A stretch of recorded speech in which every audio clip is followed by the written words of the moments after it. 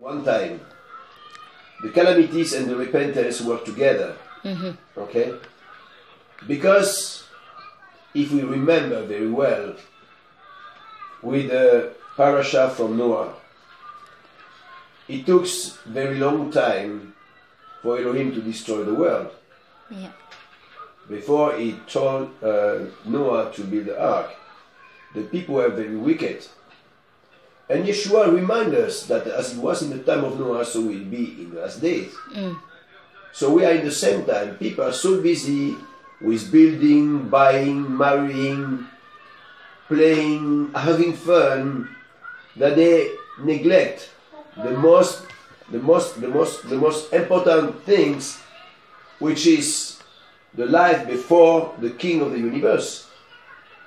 So today, because of the mercy of Elohim, the calamities come and the plague comes through Yeshua with a filter. He filtered the anger and the mercy. He filtered the anger and the mercy. So if you have like a tree, you have the middle pillar, which is Mashiach. On the right side, you have the Reset, which is the mercy of Elohim. On the left side, you have the Gevurah, which is the judgment. Today, judgment and mercy come together through the middle pillar. And this middle pillar is Yeshua. So this is why the calamities are tempered. They don't come in full power. Until the day there will be a change, and Mashiach will not be there to filter. So the anger of Elohim will come directly to the earth, and then we will have these last plagues, which will bring destruction For the whole world. for the whole world. Nation will be punished. Idolatry will be punished. So people think that there are countries who are not punished now, they are not affected. There is different reason for that. Okay? So I don't have always an answer, but there is different reason.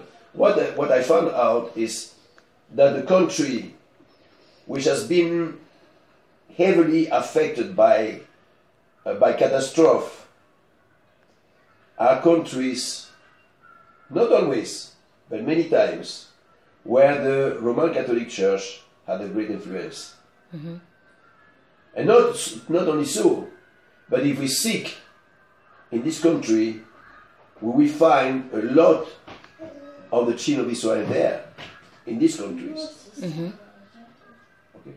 Even many who do not know that they are the descendant from Yaakov. They don't know. This is why Elohim is interested to show them His goodness. His goodness. Don't follow the evil of these people. Turn to me, and I will turn back to you. What do you mean the goodness you are talking? The goodness. How does Elohim show this goodness to the people in this area? On this. You know, once again, there is a problem because people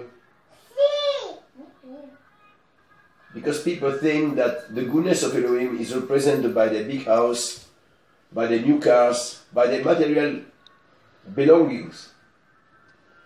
But we know that it's only a futility. It is vanity. There is nothing of value. So we have to understand that this goodness is shown by His protection. Protection. This is the greatest thing you can have on earth. Protection. Yeah. Protection from calamities. It does not mean that He will not spank you, because it is written. The writer of the Hebrew tells us that Jehovah chastised those He loves. So don't be disappointed if you get chastised. Okay? Sometimes we become weary. Yes, but this is our carnal nature, this is our natural nature.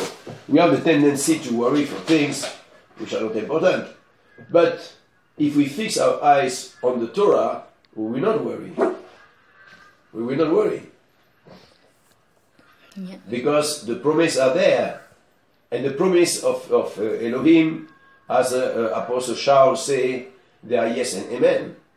So we don't have to worry. We have to tell the liars who speak to us to say, shut up, I don't believe your lies. My Elohim will provide all my needs. But not the needs I may think it is, a new car or a new, a new watch or new shoes. No, that's not the needs that we speak about that. Okay, we speak about to have food on your table, to have a shelter on your head, and to be of good health. This is what I speak, not the material things.